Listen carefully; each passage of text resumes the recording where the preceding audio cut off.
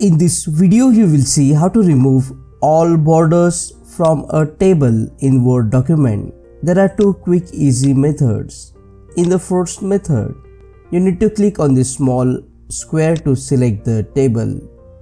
After selecting, you will see here the option of borders. Click on the drop down and select the option no border. This will remove all borders from a table. Second method is also easy. Just select the table.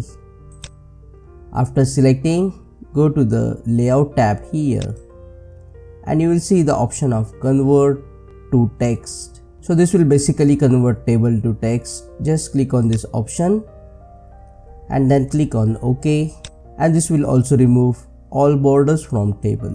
You can center a line afterwards. Click on that like button, comment below and let me know if this video solved your problem. And don't forget to check out these useful videos related to table in Word document.